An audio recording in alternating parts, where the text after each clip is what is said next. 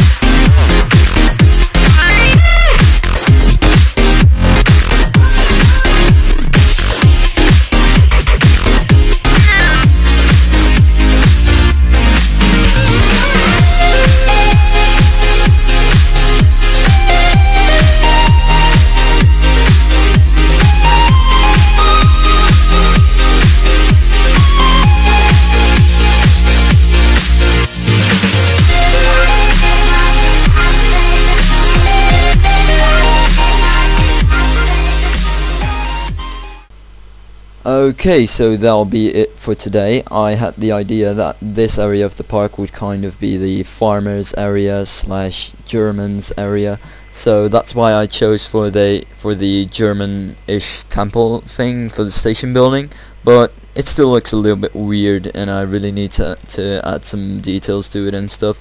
So that's what I'm going to do next time. So till then.